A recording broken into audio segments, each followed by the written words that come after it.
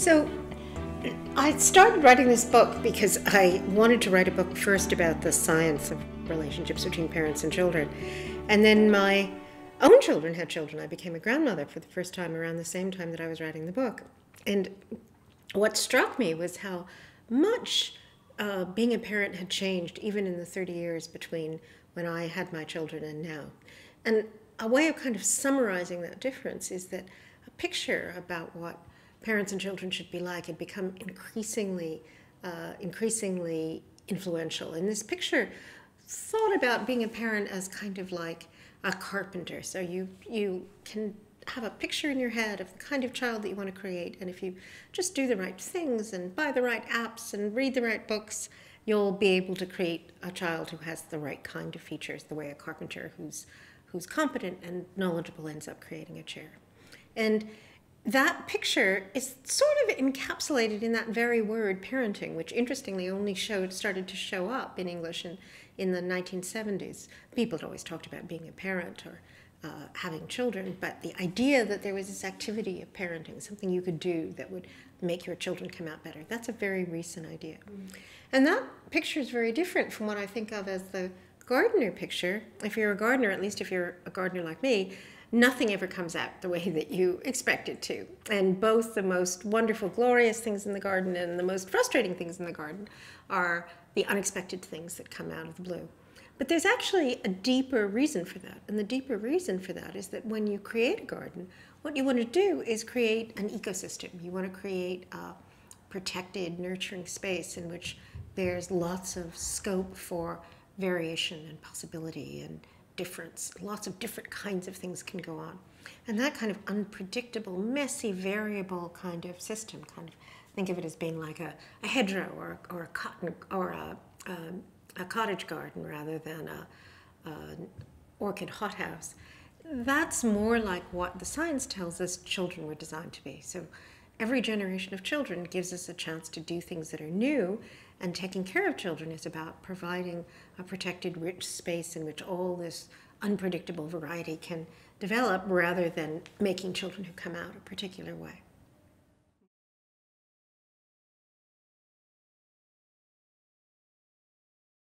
Well, I think part of the reason why this carpenter picture developed in the end of the 20th century was because really for the first time people were having children who hadn't actually raised children very much themselves when they were growing up. For most of human history, by the time you had children yourself, you'd had lots of younger siblings and cousins and younger brothers and sisters, and you'd had lots of experience of caregiving and watching other people take care of children. So I think one very simple thing is to get experience with just watching good caregivers and seeing the way they interact with the children around them. But in general, I think that what in America we would call chilling out is a good idea. So in general, you can pretty much bet that you're more worried than you need to be about what your children will be like and how your children will turn out. And I think a very good first step is to shift the focus away from thinking, how will this affect him 20 years from now when he grows up? What I do now have consequences later on? And instead think, what can I do right now that would let me as this particular parent with my particular characteristics and this particular child, what would let us thrive in this moment at this point, rather than trying to think about it as if it's this long-term process that's going to have particular kinds of outcomes. Mm.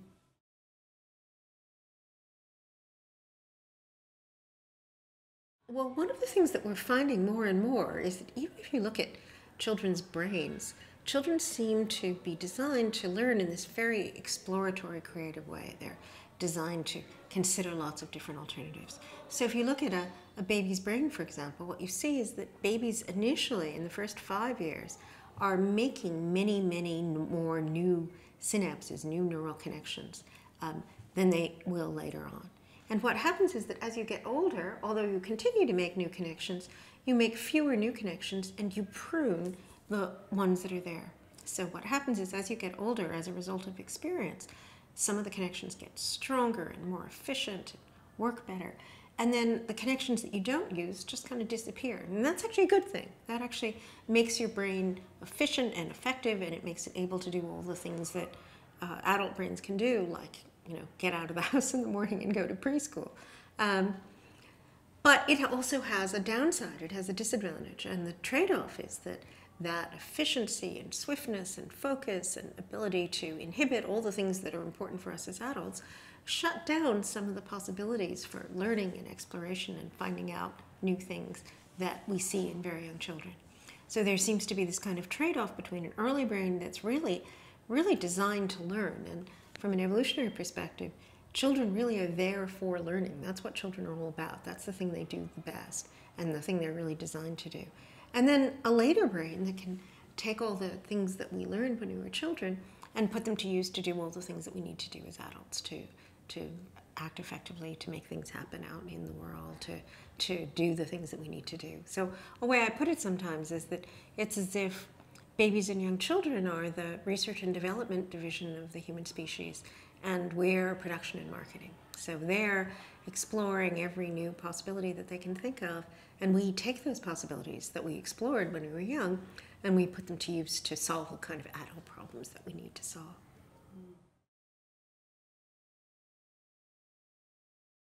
Well, of course, one of the interesting things is that we just take for granted the fact that children play. And if you look at essentially every animal with a brain, one of the things about those animals is that early on in life they play.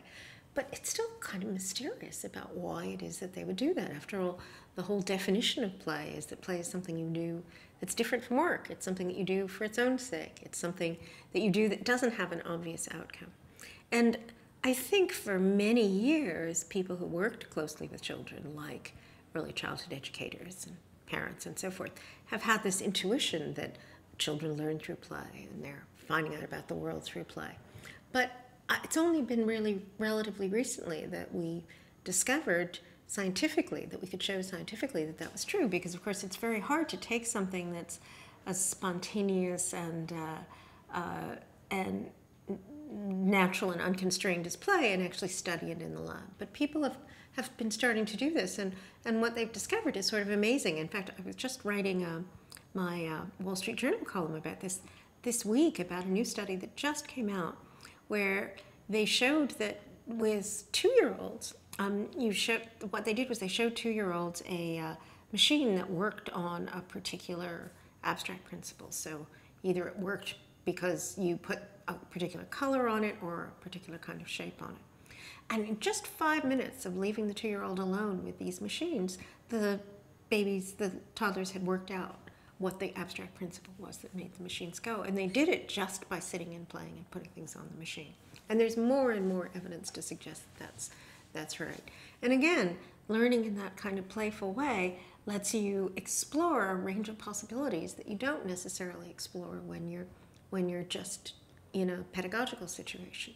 One of the other things that we've discovered is that even very young children, 3- and 4-year-olds, are quite sensitive to whether or not they're being taught.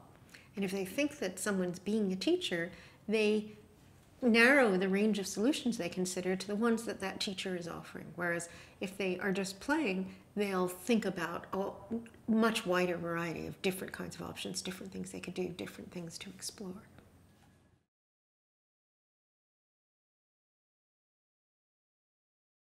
Now, one of the real particular mysteries is that for human children in particular, from the time they're about 18 months old, one of the things they do is they engage in this kind of unstoppable, crazy, wide-ranging pretend play.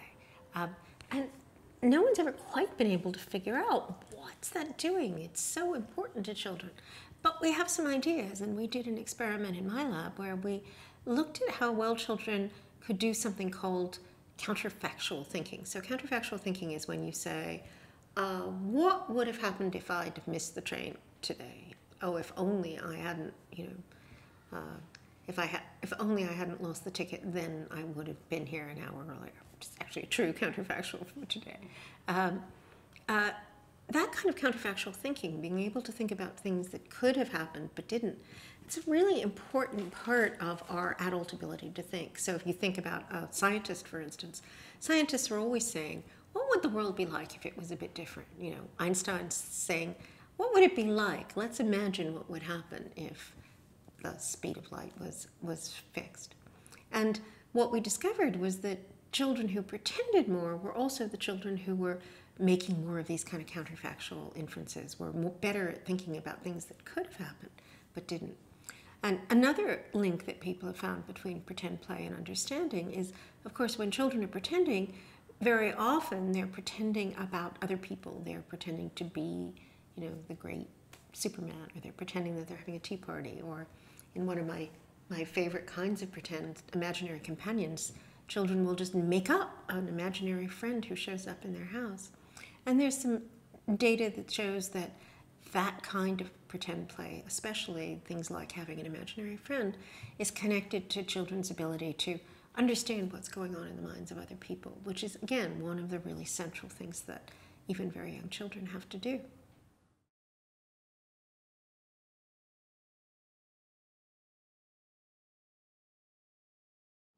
Well, I think one of the things that's really come out is that many of the intuitions that carers have about children, sort of anybody who's spent a lot of time with young children, has these intuitions about things like the fact that they're learning through play, the fact that by giving them warmth and love and affection and attention, those are the things that are really going to be the most important for their cognitive development.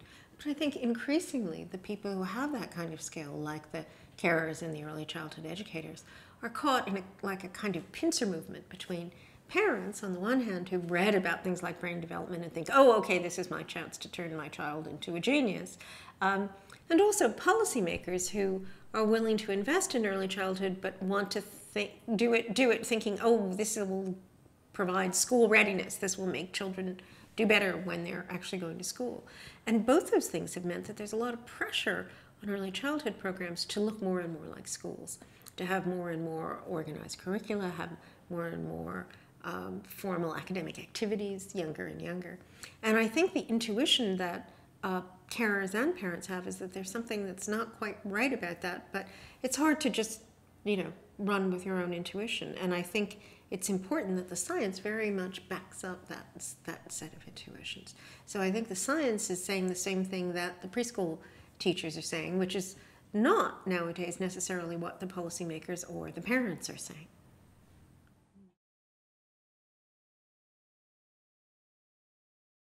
Well, here's the dilemma that I think we're in. As I said before, for most of human history, people learned how to be a parent by taking care of children themselves, watching lots of other people take care of children.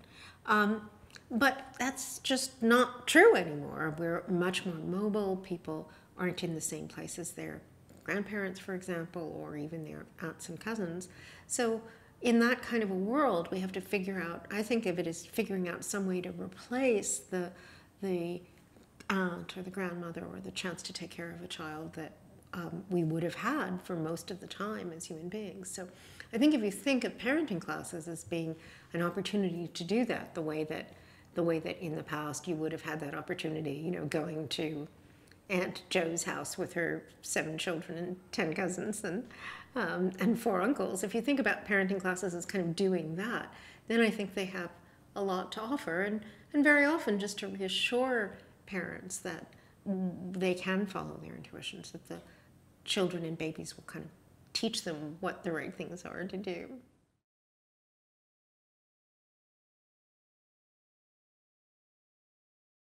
Well, you know, carers have been doing a good job of taking care of children for a long time before we did brain science, but I do think the brain science, the fact that it fits so well with a lot of the things that the carers say, gives them kind of ammunition, especially if you're talking to the people in power who you need to persuade them of things that early childhood people might have known all along. Knowing something about the brain really helps. And the other thing about it, which goes back to, you know, what should parents do, is that one of the great things about it being a parent is that you get to be a witness and a participant in really the most amazing miracle on the planet. Every single child learns more between the ages of 0 to 5 than they ever will again, and than any other system that we know of. And part of the reason why I've written my books is that finding out about the science, I think, just makes the experience richer and deeper, more fun than it would be if you didn't. The same way that, if you're a birder or a natural historian, knowing something about how biology works or how horticulture works makes your gardening deeper and more interesting. But not necessarily because there's a bunch of recipes that you can learn to make your child come out a particular way.